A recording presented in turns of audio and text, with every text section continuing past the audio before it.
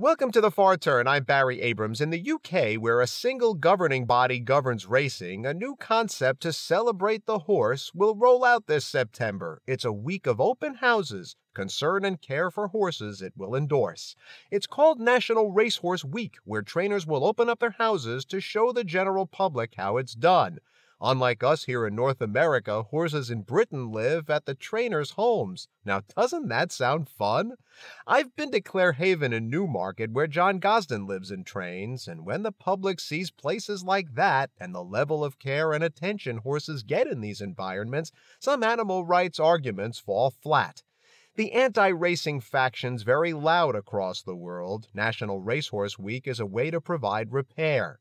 I wish there was a way to pull this off in this country, since positive views of this sport are growing rare. Have a good day, everybody. We'll see you tomorrow.